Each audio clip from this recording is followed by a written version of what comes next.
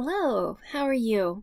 I wish we could be together in real time so that I could hear your answer to that question. If you can, hey, come to my online office hours and say hello. It'd be really nice to meet you. In this video, I'm going to take you into an example of phyletic evolution within human evolution to show you how unsimple evolution is.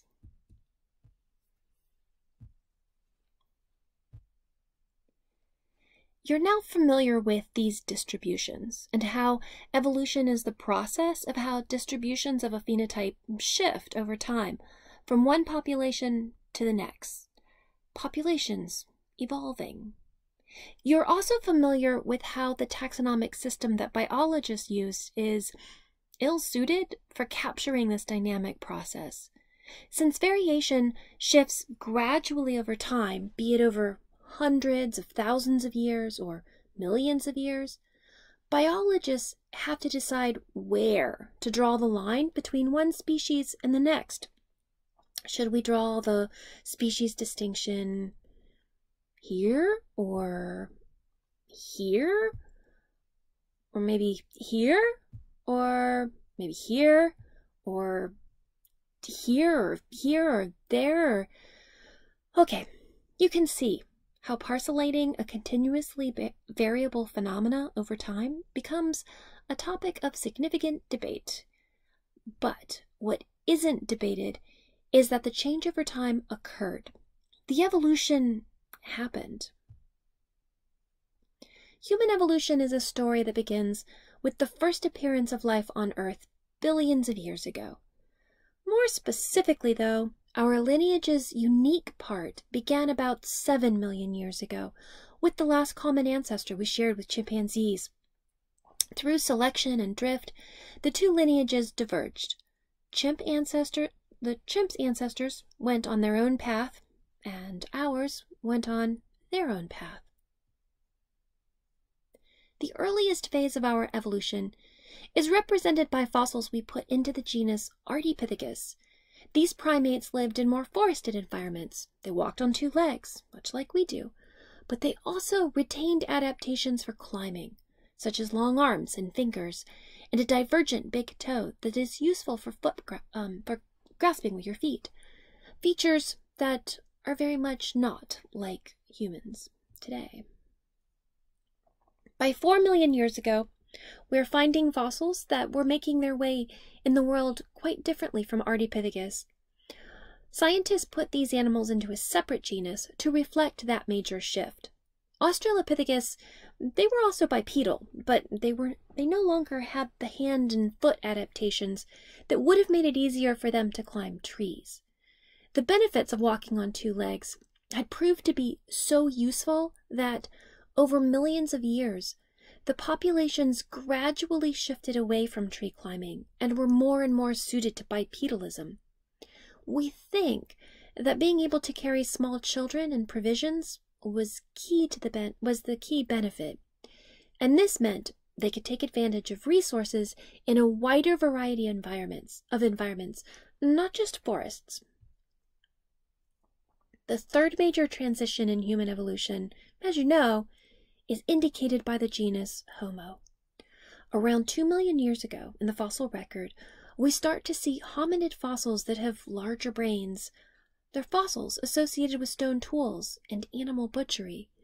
These are the remains of people who were able to survive in an even wider range of environments. For the first time, we start to see evidence that our ancestors were living not just on the African continent, but also across Eurasia. Much of what we know about this very early global diaspora is from the stone tools they left behind. Let's check those out. The very earliest stone tools are from about 2.5 million years ago. Dr. Saleshi Samau, pictured here, he leads the research team that discovered these. But those tools, they're essentially just rocks, broken kind of any which way. You can see one here. Something shifted around 1.7 million years ago. Hominids started making tools that conformed to a template. So over and over again, we see the same handful of shapes, some that are flat across the top like an axe, and others that look like a teardrop. We see these in Ethiopia at a site called Kanso, at Olduvai Gorge in Tanzania, and we see them distributed over a wide geographic range.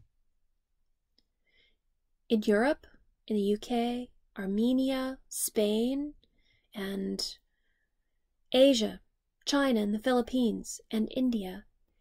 Every yellow pinpoint you see on this globe represents an archaeological site that dates to somewhere around 1 million to 500,000 years ago.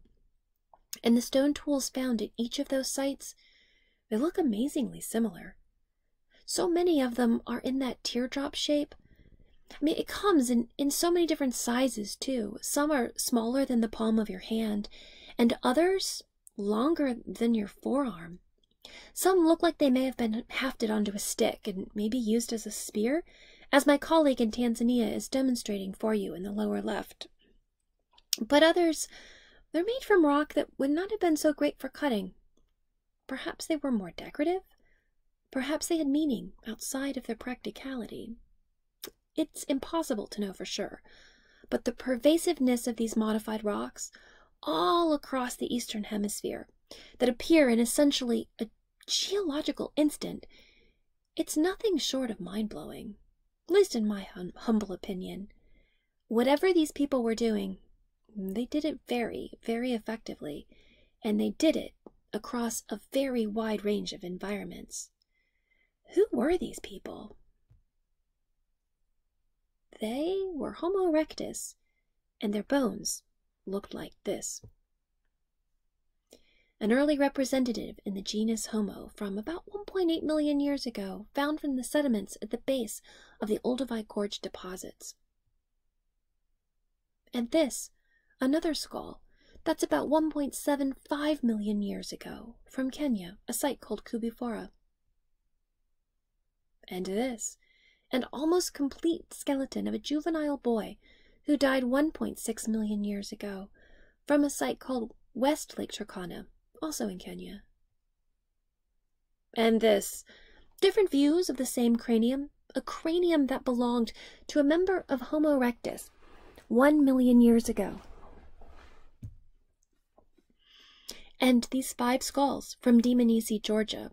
Now, I've mentioned them before, as one of them has evidence of having had a disease like syphilis that left the marks on the facial bones. Now, all of this fossil and archaeological evidence, it indicates that human-like people lived across a vast swath of Earth 1 million years ago. But we know they were not exactly like us. And we know that our species evolved from Homo erectus. But how exactly did that evolutionary history unfold? This is one of the most exciting research areas within human evolutionary science right now, in part because it is so interdisciplinary. To answer this question, you have to pull together data from paleontology and archaeology, paleoclimatology, oceanography, geography, and genetics. No one line of evidence can adequately tell us about the events that underlie the evolutionary origins of our species. Let's start at the beginning by learning more about Homo erectus, and then we'll work through the evidence that elucidates the transition from Homo erectus to Homo sapiens. With every new taxon, we see characteristics that, by definition, did not exist in earlier or other taxa. The firsts that we see with Homo erectus include 2 things we've already mentioned. First, this is the first appearance outside of Africa. And second, this is the first systematic imposition of preconceived form on lithic tools. So that's the more scientific way of saying that hominids all over were making tools that all looked alike. Let's add another one to this. The first basically modern human body proportions. We saw the skeletal differences between Ardipithecus and Australopithecus. Remember the divergent big toe? The change in the hand and arm proportions? And there were changes in the dentition too. But with genus Homo, you see skeletons that have basically modern human body proportions. I'll show you. The wonderful thing about finding partial skeletons in the fossil record is you can learn a lot about an organism by having a sense of the relative size and shape of their body parts. Remember when we talked about all of this towards the end of Module 2? So you've been introduced to the partial skeleton of Ardipithecus ramidus from 4.4 million years ago, the 3.4 million-year-old partial skeleton of Australopithecus afarensis, often referred to as Lucy, and I just told you about the Homo erectus partial skeleton from 1.6 million years ago. It's a little hard to compare them just by looking at these photographs. Let me show you a figure that is a little more helpful. Here you are looking at a modern human skeleton on the left. A sketch of the Homo erectus skeleton is drawn just to the right of it. They are the same height, and honestly, they look almost identical, don't you think? To the right of that, you see two other skeletons. One comes up to about elbow height of the human in the Homo erectus. This is the Lucy skeleton of Australopithecus afarensis, drawn to scale. She's pretty short compared to later hominids, standing only 3.5 feet tall. Just to her right, though, you see that same skeleton, but scaled up, so she is as tall as the human and Homo erectus. Now she looks quite a bit different, doesn't she? Notice the shape of her pelvis. The blades of her ilia, they flare out so much more than the bowl-shaped pelvis of humans and Homo erectus, and so not like chimpanzees, if you remember those from the last module. And look at her ribcage. Again, it isn't like a tube so much as it is a cone that flares out, narrow at the top near the clavicle, and then quite broad at the waist. The legs of Australopithecus are relatively shorter too. The take-home message is on the left of the screen, though. Homo erectus and Homo sapiens. Same genus, same body shape. And this was different from what existed before. The human body proportions evolved from a population that 2 million years ago, previously, had body proportions like those on the right. While Australopithecus walked on 2 legs, the bipedalism of genus Homo is particularly good at walking long distance. They weren't just fully bipedal. Genus Homo? They were Olympic long-distance walkers. These 3 firsts that we associate with Homo erectus, can we infer anything about what these people, these creatures, these primates, whatever you want to call them, what can we infer about what they were like? What were their lives like? We think that the vast geographic expansion, the tools and body proportions that would make long-distance walking much more efficient, we think that all of these may indicate that Homo erectus was so successful because they relied primarily on hunting. And we think they probably did it in groups. Pack hunters, like wolves. If you look at the gray wolf, it's not actually a bad analogy. You see the vast geographic range of the wolf here on this map, all across North America, across almost all of Eurasia and into northern Africa. This is the most widely dispersed mammal outside of humans, and the animals we outside of humans and the animals that we carried along with us, like rats and dogs. Wolves did it on their own, and they did it because they're cooperative. They coordinate amongst group members. Now, Homo erectus has those stone tools, maybe language, maybe fire. So following large game animals as they migrate, we know that that could take you very far, much farther than you can go if you are reliant on plants. Think about it. Once you leave your region, you don't know what plants are safe to eat. But big game, you can follow them and go as far as they do. Now, let's look at this transition from Homo erectus to Homo sapiens. As I noted before, there are different types of data that inform on this.